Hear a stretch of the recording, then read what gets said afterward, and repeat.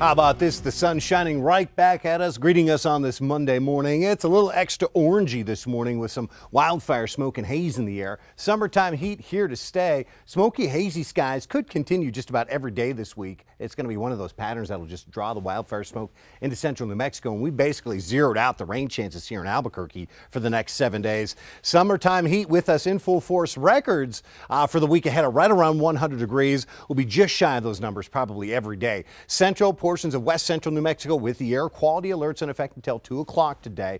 Try not to run the swamp coolers, especially this morning. Keep the windows closed. Just do what you can to limit your exposure to that smoky and hazy air, especially if you have a respiratory condition. Southwesterly flow will keep skies smoky and hazy. It's fires burning in southwestern New Mexico and Arizona, bringing the smoke our way. At the same time, this will be the last afternoon that we have that storm threat for northeast and east central New Mexico. Raton, Clayton, Tucumcari, Clovis off into west Texas.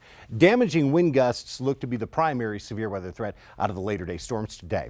Any storms settle overnight. Could be smoky and hazy in spots, 50 and 60 degree low temperatures. Southwesterly flow continues for our Tuesday, so we could have another morning with the air quality alerts and then another super hot afternoon with most of us back in the 90s and triple digits. No real end in sight to the hot conditions. We're in the mid 90s right on through the end of the work week and probably right on through the upcoming weekend as well.